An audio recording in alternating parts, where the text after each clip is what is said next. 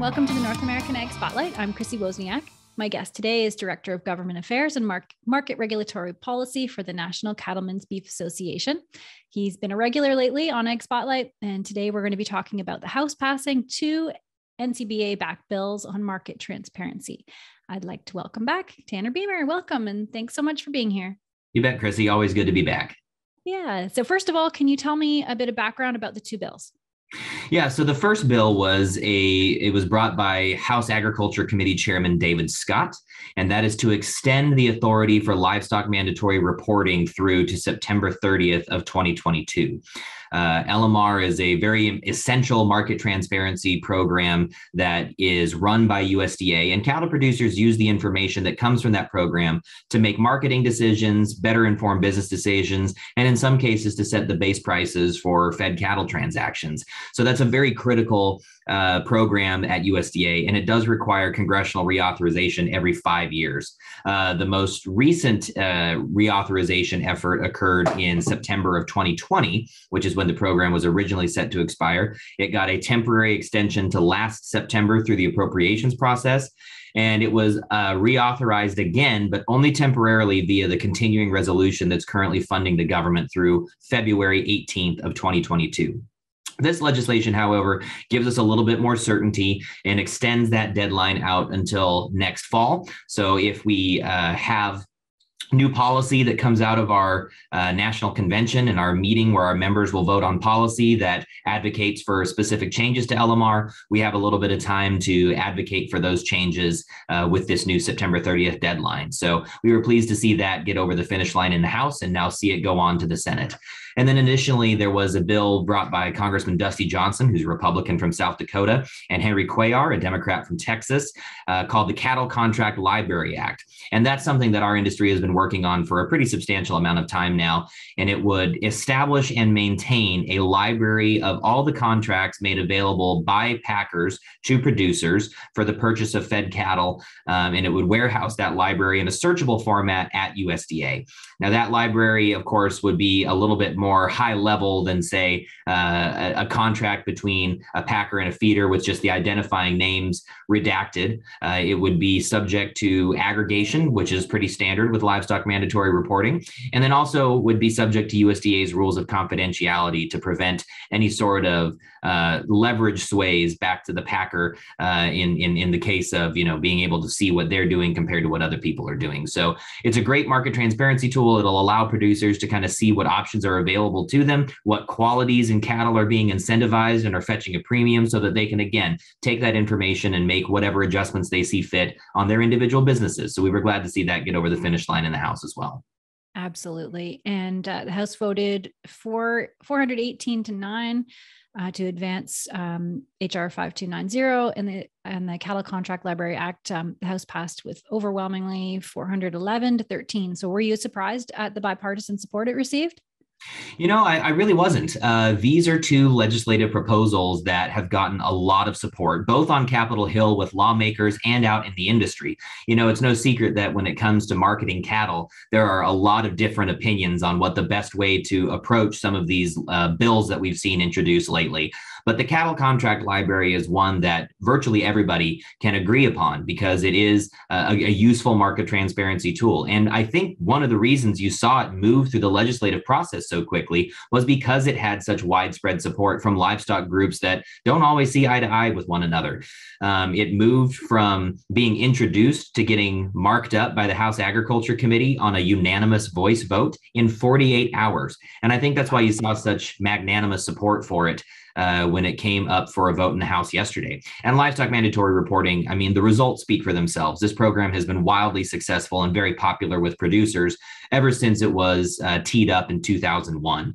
And Congress, like I said, every 5 years since then has reauthorized it in some form or fashion because it is such a successful tool.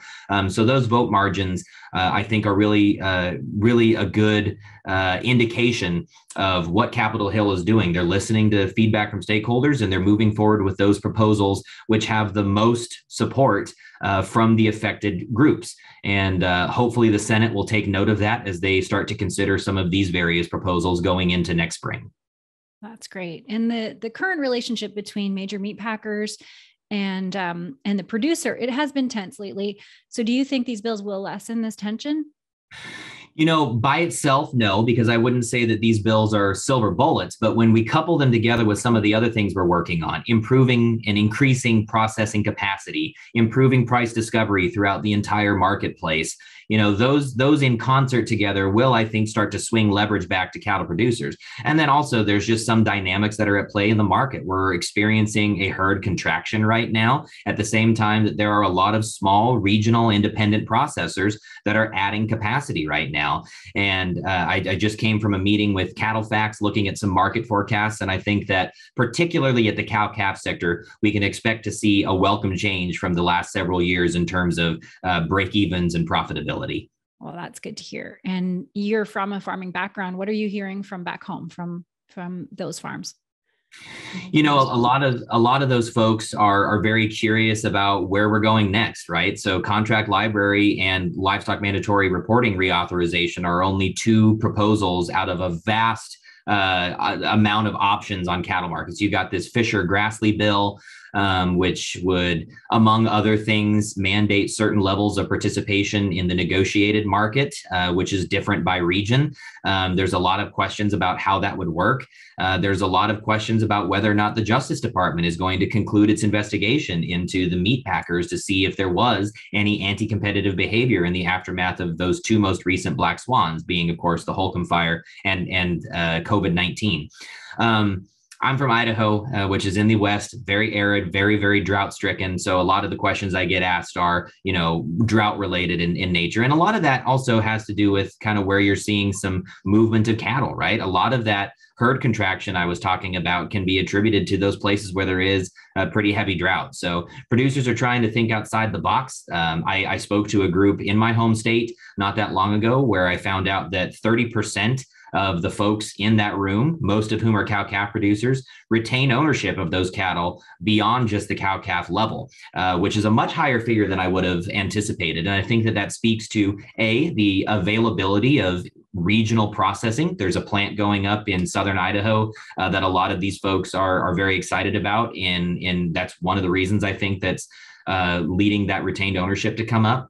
But the other thing that kind of goes along with that is just it's a better way to manage risk and capture some additional leverage and profitability for that sector. So a lot of questions about where we go from here. But I think by and large, at least from the conversations I've been having, there is a renewed sense of optimism that perhaps we haven't had to this degree for the last some odd years.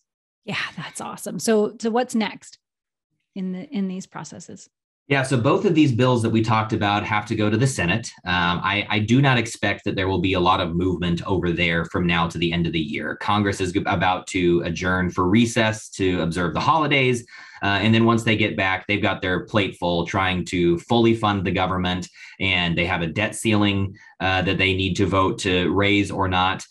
There's a full list of things that the Senate has to get through, but I believe that the Agriculture Committee will take a serious look at these proposals. And like I said, we would be hopeful that they would focus on those proposals that have very wide support and in pretty much consensus within the industry.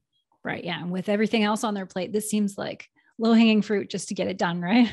Oh, absolutely. I mean, the proof is in the pudding. The way it moved through the House, the margin that it received when the vote came to call. I think that this is a pretty easy layup, assuming that we're not going to let the perfect be the enemy of the good.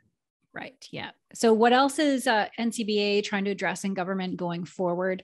Are you looking forward to anything? What should we be expecting? I think that we are concluding what is typically a very busy legislative year. And then as we go into next year, all of the House is in cycle. And next November, we're going to have a midterm election. And I think that that's probably going to result in a lot less time spent in Washington, a lot more time spent out in home districts. You got a third of the Senate that's in re-election as well. And this is a very critical midterm. Currently, the Democratic Party controls all three levers of the legislative and the executive branch. And so I think that that's something that the Republicans are eyeing very hard, and they're going to want to spend as much time as possible back home campaigning. So in terms of cattle market policy, I would expect to see movement on a host of issues once we come back in January after the new year. But once you get past about April or May, Congress starts to get pretty dead because people start to want to spend more time back in their districts. Definitely. Yeah. It'll be the season of grab your popcorn and and watch what happens in 2022, right? Absolutely. Well, thank you so much for joining me again. Thanks for the analysis. It's always great to stay on top of what's happening in Washington. You bet. Absolutely. Always a pleasure to chat with you. Yeah. And thanks to all who are watching or listening. If you want more information, links are provided in the show notes. Don't forget to subscribe to North American Egg Spotlight on YouTube and Rumble. And the podcast is available on Spotify, Apple, Stitcher, Amazon, or wherever you listen to podcasts. Thanks so much and have a great day.